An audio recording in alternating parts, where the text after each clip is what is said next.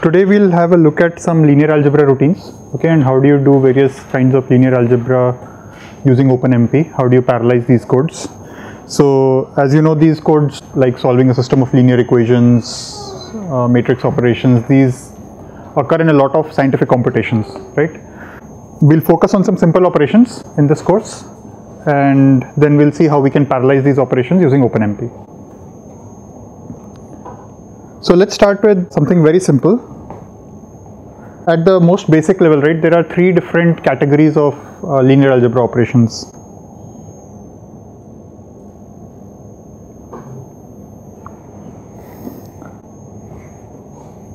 So there's actually a library called BLAS, Basic Linear Algebra Subroutines, right, and this is heavily used in a lot of scientific computations. So what are the different kinds of linear algebra operations that you see? So the first category is, this is called BLAS level 1, right? This is essentially vector or vector-vector kind of operations. Okay, like scaling a vector, finding the Euclidean norm, or computing the dot product of two vectors, right? Then you have BLAS level 2, and this primarily constitutes of matrix vector operations. Right, so finding the product of a matrix and a vector, and there are loads of other operations like triangular solve and so on. And the third category is matrix-matrix operations. Okay, and the simplest example of this is matrix multiply, right? You want to multiply two matrices and get the results. And it's interesting that a lot of scientific computations can actually be performed using all the operations that are available in BLAS. Okay, so you can solve a system of linear equations using these routines and a whole lot more. Okay, at the end of the day, you're doing a lot of matrix or matrix vector kind of operations. Okay. All right, so let's start with some very simple BLAS 1 level routines. So the simplest one is, well, I'm not going to obviously go through all the routines that there are, but you can go to the net and find out more about these. But I'll just cover a few as examples and show you how you can parallelize them. Okay.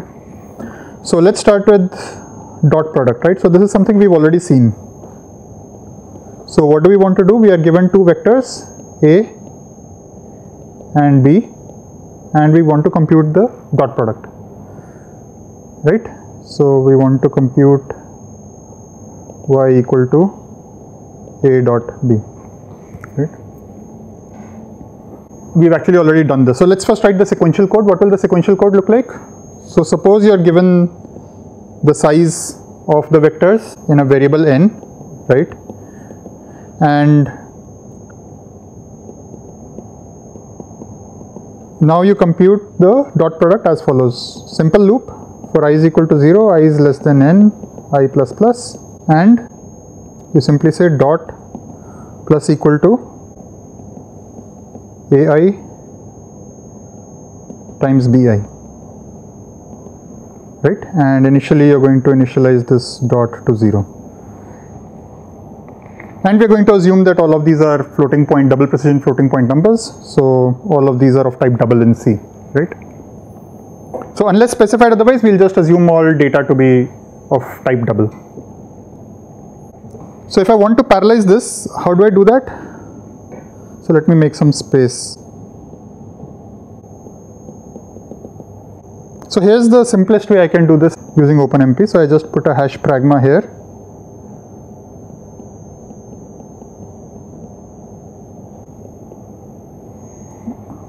Right? So you recall what this does, right?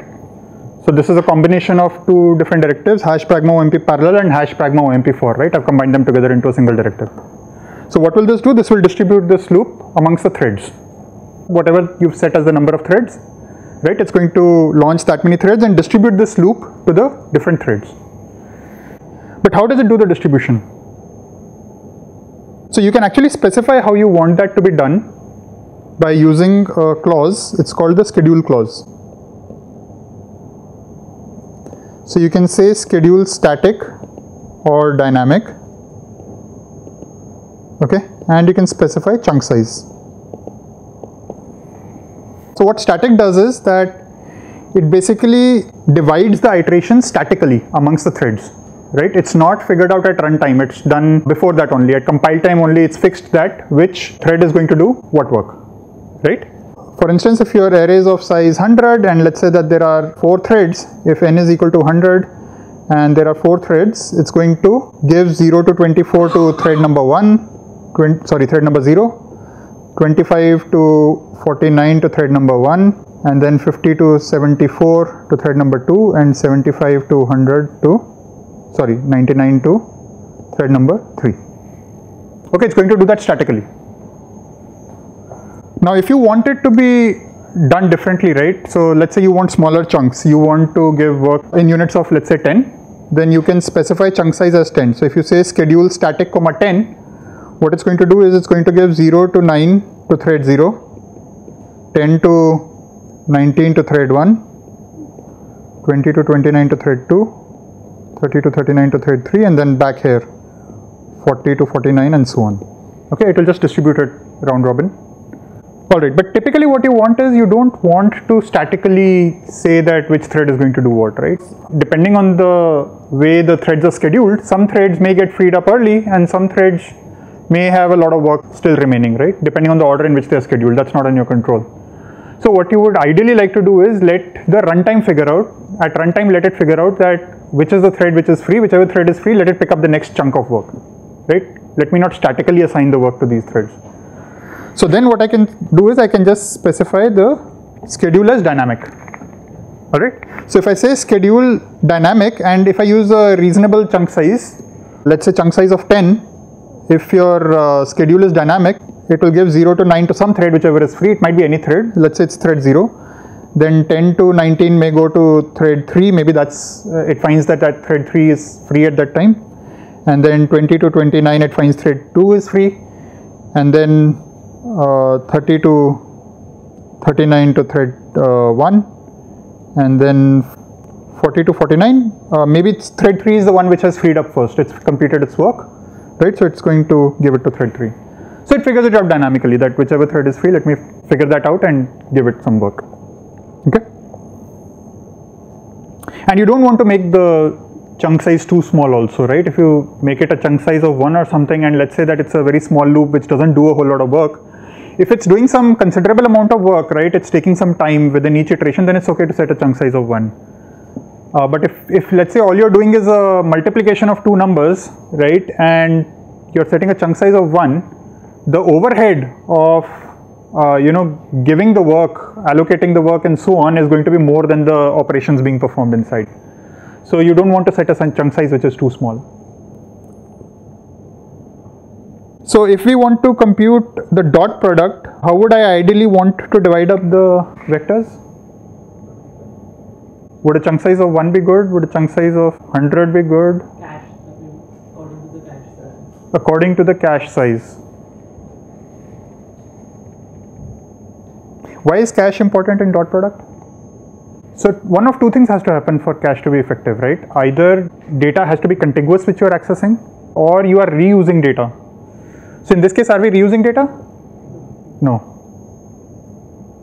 Right? When you're reusing data, then cache size is very, very important because you want to fit as much data into the cache so that you can reuse it and it still stays in the cache. It doesn't get out of the cache, right? For instance, in matrix multiply, if you multiply 2 very big blocks, right, then the data is bound to get out of the cache. In dot product, we are visiting each element only once, so there's no reuse. Is that point clear?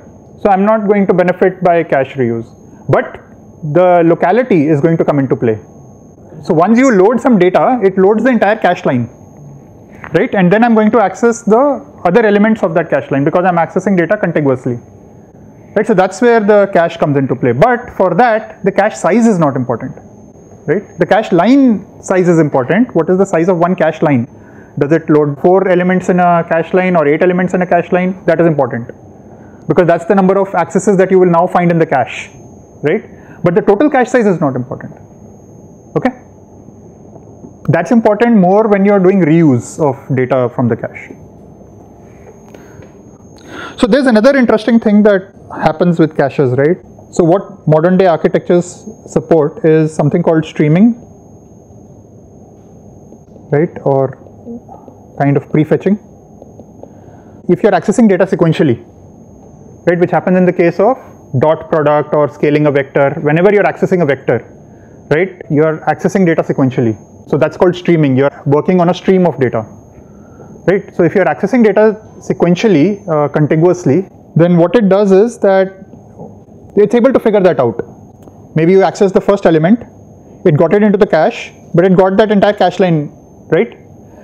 Now you access this element, you access this element, you access this element, and then you again access the next sequential element. And at that time, it picked up this entire data and put it in the cache line, right? So you access this element, this element, this element. So now it's able to figure out, after about maybe you fetch 2 cache lines or something, right, of sequential data. The architecture is able to figure out that you are accessing data sequentially. It's intelligent enough.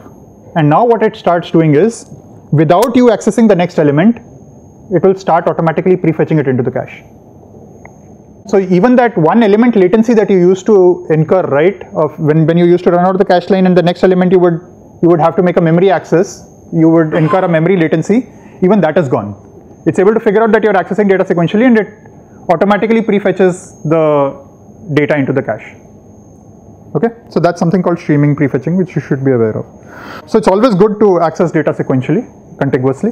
You really benefit with a lot of architectural features by doing that. Yeah, so how do we want to divide the work for a dot product? Right, how do I want to divide the processing of these vectors? How do I want to give some chunk to each thread to work on? Equally to all the threads. Okay. So what is the disadvantage of that?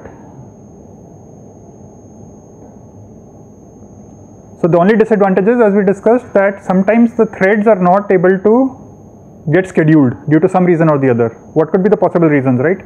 So typically in all the operating systems that you run, there are daemons that wake up from time to time and do something, maybe a clock interrupt, maybe some file system server, right, network device server, and so on. So these daemons wake up from time to time, and then if one of these daemons wakes up, your thread is just not getting scheduled, right? So you're kind of like in wait mode. So maybe one of the threads does not get scheduled, right? So if you're doing equal distribution of work and one thread gets stuck, then your entire dot product computation is waiting for that thread to come back, to finish its work and come back. So what's a good alternative to that? Whichever compiler or thread. What will I say? Schedule dynamic? And what should my chunk size be? Not 1/4 of the total thing, right? So if I have, let's say, 1,000,000 entries, right, that I want to compute the dot product over, 1,000 or 10,000 would be good enough, right? I don't want to make it too small, I don't want to make it too large. If I make it too small, then the overheads of dynamic scheduling are going to play a bigger role. And if I make it too large, then I may not get good load balancing, because at the end, the thread which has the longer work, right, it may get stuck and may come back late, okay? Alright, so maybe I do with 1,000, right? That's not an unreasonable thing to do. So essentially what am I doing? I'm just dividing this vector into chunks, and then as and when a processor becomes free, it comes and, accesses. This is better than dividing it equally in the dynamic scenario. Dividing it equally in the dynamic scenario. Okay. Let's say we have 2 threads, right?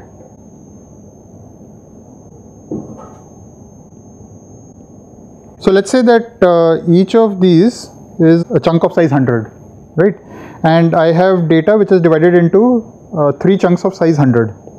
So now what happens is that there are 300 iterations. I've divided into 3 chunks, each of 100 iterations, and now I want to schedule this on the processors, right? So if I'm using chunk sizes of 100, what happens in that case? So let's say thread 0 starts running this, and then thread 1 for some reason is not able to get scheduled for some time, right? So maybe about equivalent of doing 50 operations, half the time it's wasted, it's not able to schedule the thread, and finally it wakes up and it schedules the thread, right? And then at this point of time, thread 0 becomes free, and now it picks up that last piece of work and executes it, right? And again, this thread is sitting idle at this point in time, not doing anything for another 50, let's say, cycles, right? Let's assume that it takes one cycle for one iteration, right? So it's wasted 50 cycles here, which we couldn't do anything about, but this 50 cycles, it has wasted, right? What would have happened if I had smaller chunks, if I had chunks of 10? So what would have happened is that roughly 10 of those would have got scheduled here, so you'd have done 100 work here. And till this point, how much work would you have done? So 100 work would have been done here, 50 would have been done here, 100 would have been done here, right? So about 250 units of work would have been done at this point in time. And now, how much work are you left with? Another 50 units. But since your chunk size is 10, both of them schedule it together, right? And maybe this one schedules it longer. So in 30 units of time you're done, whereas in this case, 50 units got wasted. So this seems small, but you can construct examples where this becomes larger and larger, right? So you could waste as much time as the size of the chunk. If this job ended over here, right? Let me construct another example. So 100 units, let's say that the first 10 units got free, and then 100 units, and then 100 units. So what has happened? Around 90 units have gotten wasted. So smaller chunk sizes always help. So with bigger chunk sizes, there will always be one job, whichever one gets scheduled last, the others get free. They have to wait for that last one to complete, and that could be as much as the length of that job, the amount of work that thread has to do, that chunk size, right? But with smaller chunk sizes, that gets load balanced. Everybody can share that work, right? But again, you don't want to make it too small, because if you make it too small, then your overheads become significant. So it has to do some work, right? So every time a chunk ends, so what does the compiler do? The compiler is going to substitute some code over there, which is going to check which threads are free, pick up a thread, allocate it the work dynamically, tell it that, okay, since you are free, why don't you do this work? How is that done? It has to fill up some data structures in the memory that, tell that thread that, hey, pick up this information and start working, right? So all of that has to be done. So those are the overheads. And that it has to do every time one chunk is completed, right? Because it has to dynamically figure out at that time that who am I supposed to give the next work to, right? So there's a processing involved over there. That is the overhead we're talking about. So is there any optimal way to select the chunk size? Is there an optimal way to select the chunk size? Let's say that I'm doing 10 cycles worth of work in one iteration, right? And the overhead is about 40 cycles. I mean, I'm just arbitrarily cooking up numbers. So this is the amount of work I'm doing in one iteration. So think of it as 10 nanoseconds, and the overhead of doing the dynamic scheduling is 40 nanoseconds. Then I may want to at least schedule I want this to be 4000 cycles, right? So that this becomes about 1% overhead. I don't want the overhead to be more than 1%. So I'll select this to be about 4000 cycles, which means what? Which means about a chunk size of 400. Right? That's one way of doing it. You want to pick the smallest chunk size for which the overhead is not too large, right? Because smaller chunk size means that at the end you're going to get good load balancing amongst the threads. So you want to pick a smaller chunk size. So that was dot product. So the crux of the story is that we divided it up into lots of small pieces, maybe 100 elements or something each. I say schedule dynamic. So as and when a thread becomes free, it picks up one chunk and goes and does it, right? And because there's at least 100 elements, or let's say 1000 elements, right? It benefits out of the data locality, whatever it's loading in the cache, and also the streaming comes into play, right? So it's able to get good performance. Okay.